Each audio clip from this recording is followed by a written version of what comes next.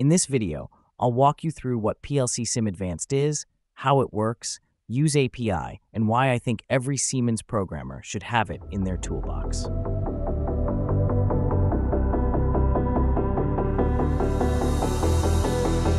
What is S7 PLCSIM Advanced? For those who never used it, S7 PLCSIM Advanced lets you simulate your Step 7 user program on a virtual PLC instance, so you don't need a real controller connected. The cool part is that PLCSIM Advanced isn't just a dummy PLC. It can use Ethernet communication, simulate distributed I/O systems, and it includes an API that lets external applications talk directly to the simulation. You might be thinking, but I already have S7 PLCSIM inside TIA Portal. Why do I need Advanced? If you want a virtual PLC that behaves like a network device and can talk to real HMIs, Modbus, OPC UA, or your digital twin, you want PLCSIM Advanced. Standard S7 PLCs is mainly for simple local simulation. Communicates via softbus only, so it can't act like a real Ethernet device on your network. One of the big strengths of PLCSIM Advanced is how much communication it can simulate. Some highlights: PG communication for commissioning and diagnostics, Open TCP ISO on TCP UDP communication, Modbus TCP with MB client and MB server, S7 communication put get, bsend BRCV, usend URCV, email OPCU server simulation, web server simulation, HTTP HTTPS, and so on. Let's download now PLCSIM Advanced. Link where to download is in video description. You will find here hardware requirements for simulation. Click this link to download. You may need to log in to your Siemens account.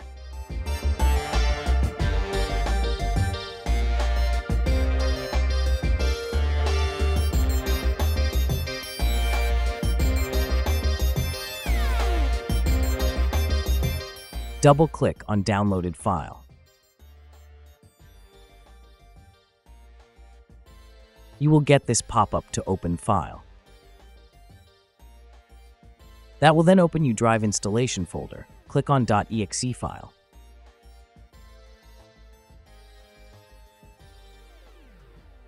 You may be asked to restart your PC. If yes, then do so. After restart, you need to open your downloaded file again before pressing retry on this pop-up.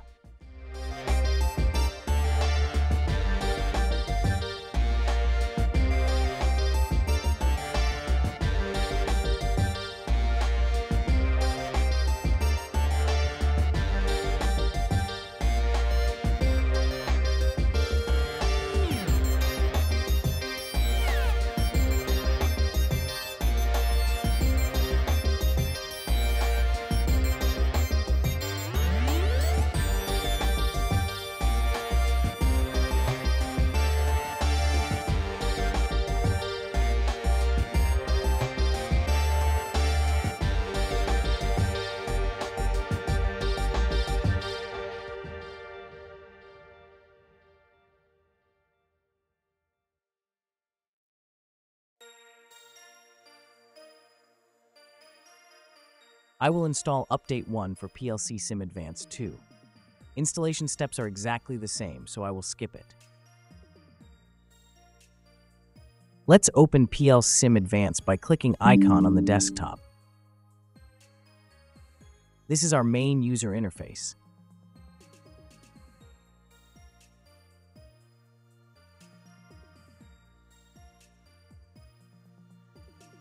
PLCSIM Advanced actually has two UI modes. Quick View, opened with a right-click on the taskbar icon. It's a compact view that you can quickly show or hide. Clicking on the desktop minimizes it, but your running PLC instances keep running. PLCSIM Advanced has a different communication paths. PLCSIM Softbus, local only. This is the default online access. Communication is restricted to the local PC or VM. Big advantage, you cannot accidentally download to a real hardware CPU. Safe sandbox. TCP/IP single adapter uses the PLCSIM virtual Ethernet adapter. The virtual switch can see all frames on a physical NIC and route them to the simulated PLCs. That means you can connect simulated PLCs to other devices over the real network. Real HMIs, SCADA, other PLCs, etc. TCP/IP multiple adapter uses the PLCSIM virtual Ethernet concept, but in a more IT-friendly way. Only frames destined for that MAC address are processed. This is better for corporate networks and most virtual environments. Virtual time and timing options.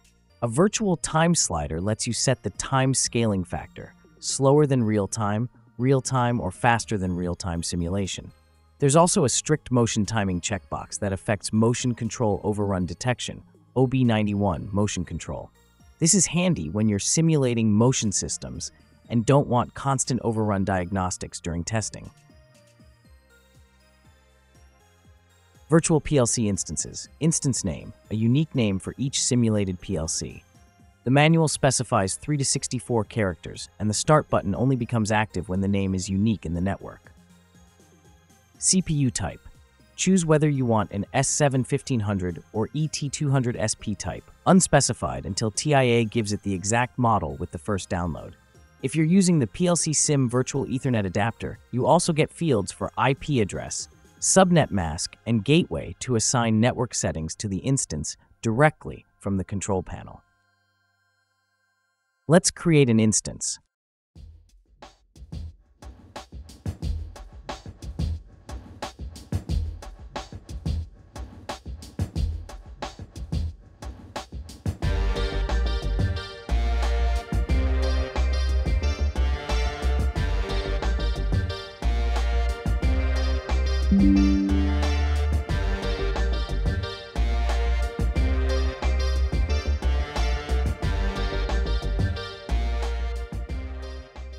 We can disable instance by clicking on-off button, or delete instance by clicking X button.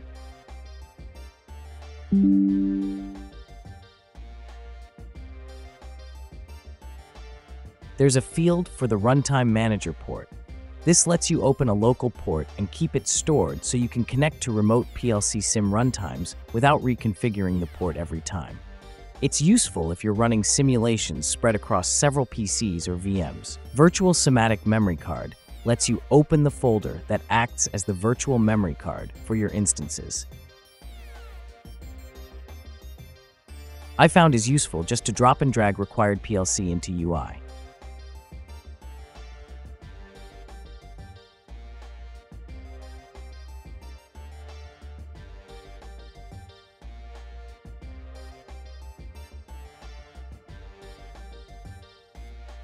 You can as well disable notifications if needed.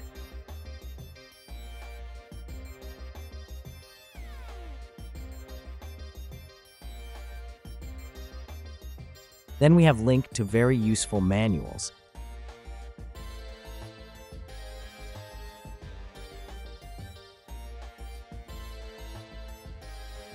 And button to close PLCSIM.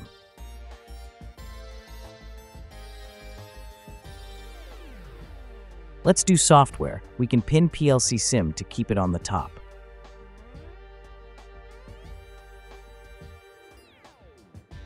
We will check our PLC IP address and then set all addresses for adapter cards.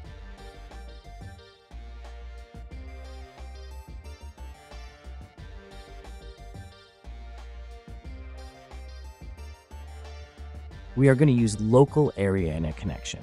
So it means inside our PC, but still allowing for external connection.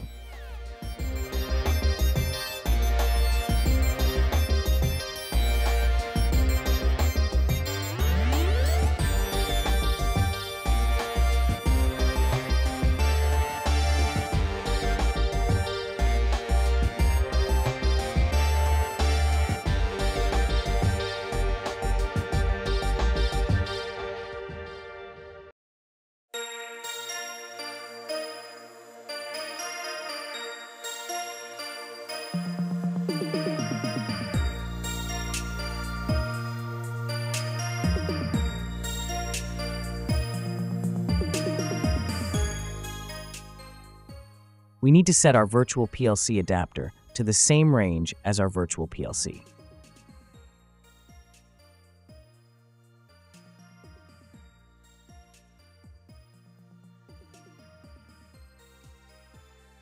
Make sure that adapter you are using has tick box for virtual adapter enabled.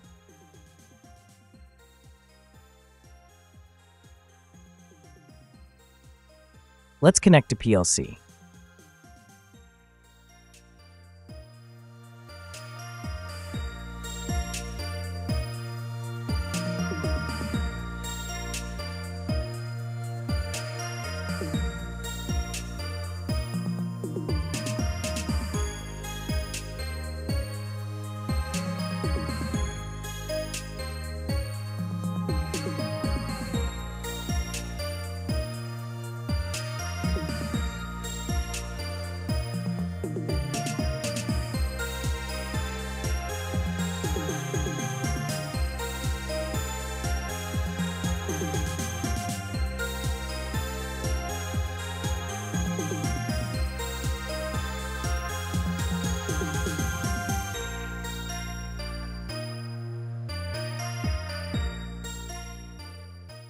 I will create simple logic to test virtual time set point.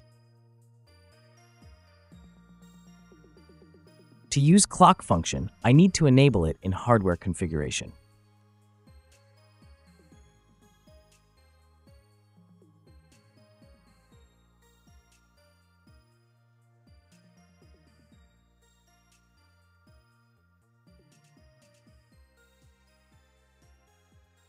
I will just create simple counter, which is time dependent to test our virtual timer.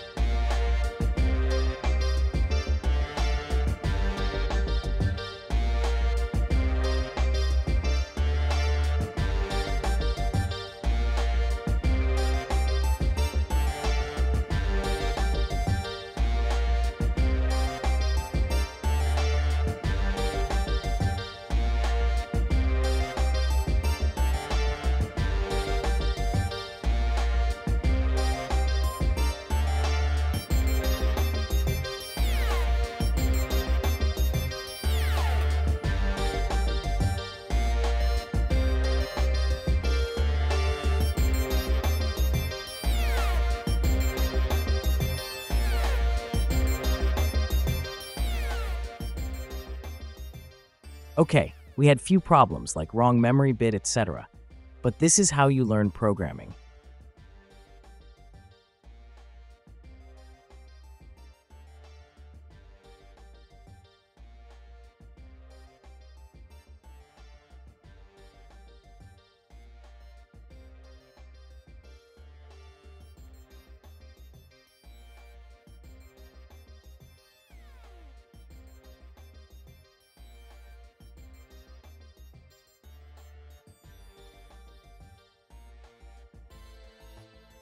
Now, as program is downloaded, we can change virtual time and see as our counter changes.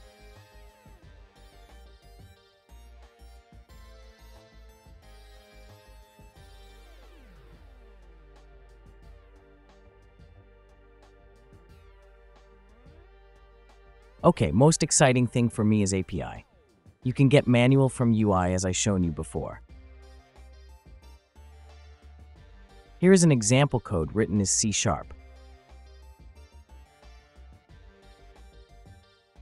Here is the code to open instance.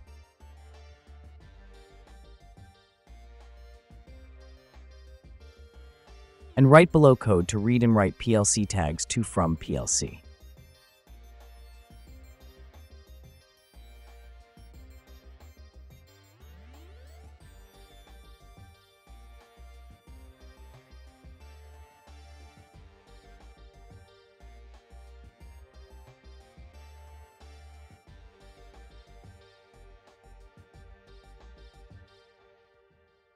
I will start app, which is using API to control I/O of PLCSIM Advanced.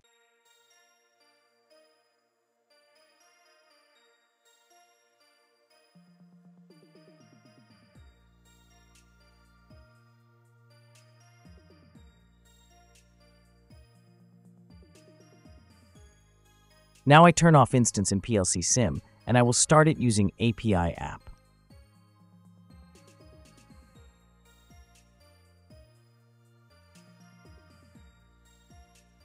Now with our app, I can select the state of the tag and write it to PLC.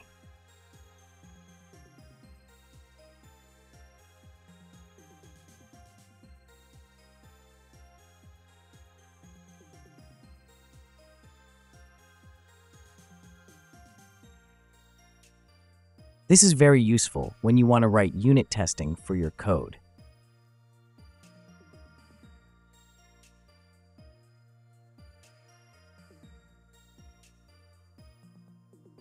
With API, you can use symbolic addressing. We will change our tag name to stop.